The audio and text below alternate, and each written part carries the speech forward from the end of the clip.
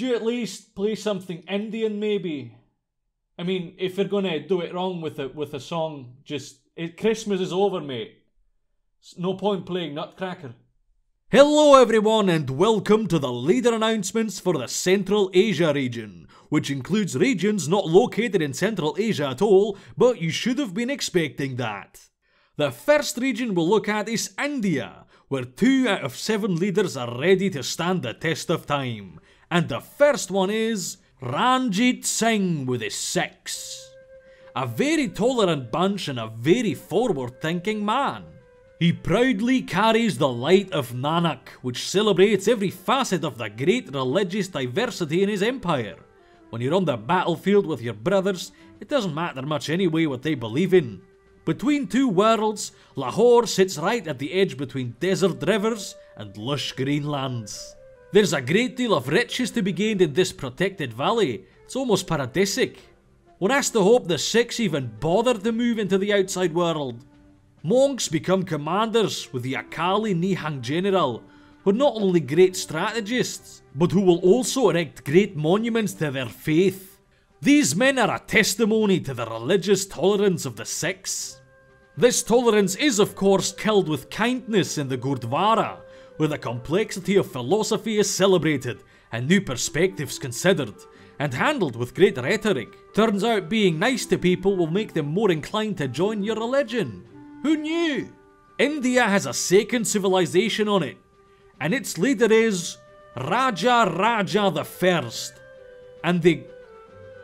Is it Chola or is it Kola? I'm not sure.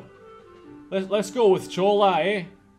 Raja has the Samaean trade guilds at his disposal, whose vast financial power will make trade more profitable and give foreign trade partners a much friendlier inclination. They also sport a fantastic admiralty school, which will surely come in handy. The southern tip of the Indian peninsula is a great place to build a trade empire from. Access to many coasts and vast waters all round, and lands full of resources to the north, the money and power is sure to flow to and from Kolapuram. The Thalai Thirva is the best type of admiral, an admiral that can fight, and boy is he good at it. Having this one with his fleets, Raja will pack a good punch, and the size of the fist will only increase as his scientists invent new things.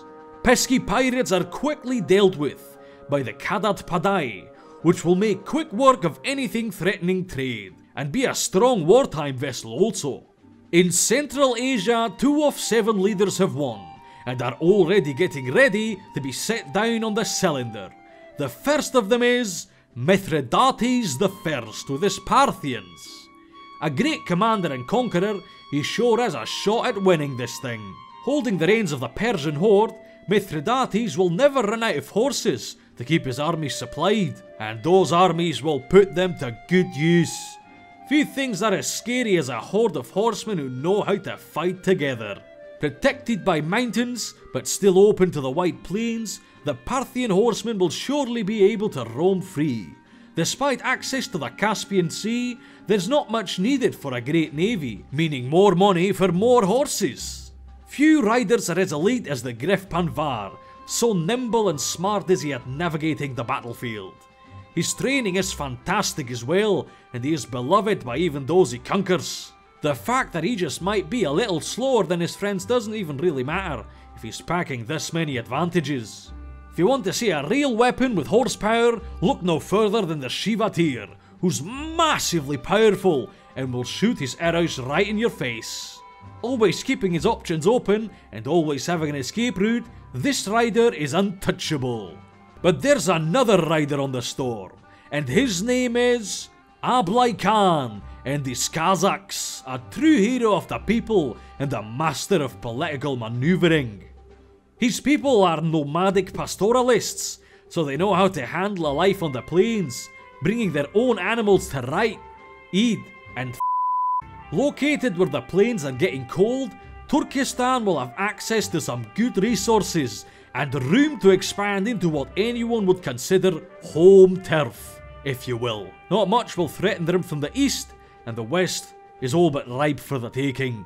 The Tolu-Batir horseman has a best friend, and that best friend is a bloody eagle, the absolute menace of the skies. Tolu-Batir always knows where to find what he needs to get back on his feet, and is a formidable fighter as well. Also in Ablai Khan's backpack, the Kiz, which can be erected anywhere and provides great utility for horses as well as good training for those who ride them. They really need to give me sort of what I can read off to know how to say these things. I think they're just assuming I spent the last millennia learning languages. 3 leaders roamed the Great Plains of Siberia. One of them is Vavlio with his Nenets, a wise shaman who understands the struggle for freedom like few others do. The Nenets work to the tune of his sambadats, and so do the deer that inhabit the plains. They're attracted to it like magic, and bring with them the cold spirituality of the tundra. Far, far up north by the Barents Sea lies a city with a nigh unpronounceable name of Nyarvana Mark. It's too cold to be invaded, and it'll surely rule over the northern waters, whatever good that may bring. The hills surrounding it make travel difficult, but they'll also get industry rolling as soon as that comes round. The Taddy Bid speaks to the dear spirits of the plains, and will evangelise with music. It won't produce any pieces for the ages, but that isn't its purpose. Living in the moment and doing good for people today, that's what matters. The Samoyed sled may not be all that strong, but look at those cute doggies.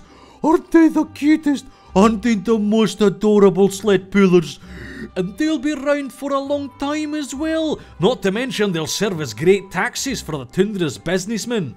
Another civilization of Siberia is the Xiongnu, under Modu Chanyu, a man whose life sounds like a fairy tale prince, but from the old Grimm Brothers fairy tales, not the new Disney ones. They were the first of the eternal blue sky, so they know how to spread across the land and protect their assets too.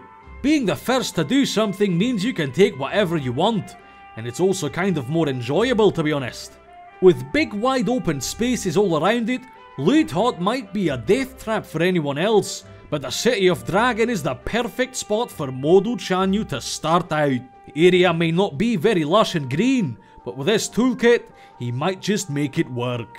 Altaik riders will help the young families looking to settle New Horizons carry some of the heavier items, but they have to be careful when going uphill, cause that cupboard might just fall off and break. When soldiers sit down and gather around the fire, they'll do it in a yurt camp. They might work themselves to the brink of death, but their blood will be a sacrifice for a new generation of brave warriors, and provide a steady stream of reinforcements. And finally for Siberia, we have the Chukchi under Lautili Wadlin, the sexiest man alive on the cylinder. He quite literally lives where the world ends, and living there has required adaptation. His soldiers work the frosty spoils with unstoppable momentum, and boats know how to navigate the icy waters like no other. Anadir is located incredibly far up north, and has access to a great many waters, vast expanses of land that the Chukchi know how to work with, and potentially a whole new continent to take over. Might be an obscure city at first, but it'll most certainly rise to relevance. The Baidarka can scout cold waters like no other, and fish like an industrial trawler too. Entire cities rely on his supplies, and he feeds them well. With the Yaranga, the Chukchi have the perfect structure to exploit a variety of resources. Deer are the lifeblood of the north, and so it trains them for riding. But when by the sea, it provides a great port for all tall tales of wary fishermen. And we now move on to Russia, which has nothing to do with Asia, but here it is anyway. Only 2 out of 12 leaders here have made it, and the first one is Alaric with his mighty Goths. Aside from having a bloody cool name, he's one of the greatest leaders to ever walk the earth. He is the sacker of Rome, and he's learned a lot from that experience. He doesn't care who built the roads, he uses them. And when he sacks those big cities, those crown jewels of great empires. Oh, how his people bask in the glory of their spoils. Arhaimar is just a few steps from the sea, and the salty air of the Crimean Peninsula will make for some great holiday resorts, while their war bands plunder the riches of the Great Plains and surrounding kingdoms. Gadrouts are tough, and notoriously thorough in taking everything you've built for years away from you. They're also especially resilient and iron-willed on the battlefield. The Hov is where the Goths go to worship their animals, be they mighty beasts of war or nourishing providers of food. It is built with a philosophy that foot soldiers are better than riders in mind, and is conveniently easy to erect. And finally, the much anticipated last leader of Russia, the man we've all been waiting for, Ivan the Terrible, with Russia a la Muscovy. He's not quite as terrible as everyone makes him out to be, but he is positively insane. He's still the Tsar of all the Russias, not just some of them, and he'll wreck all of your cities if he only takes one, and his armies will be fresh and ready to fight some more.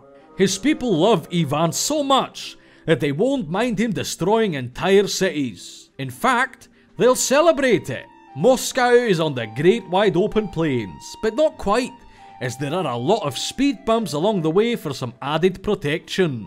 Whether they go for the grasslands of the south, the lush greenery in the west, or the cold north, the Russians are sure to have a strong hand in this game of poker. A simple man once asked Ivan why he invested so much in his streltsies when they're so weak.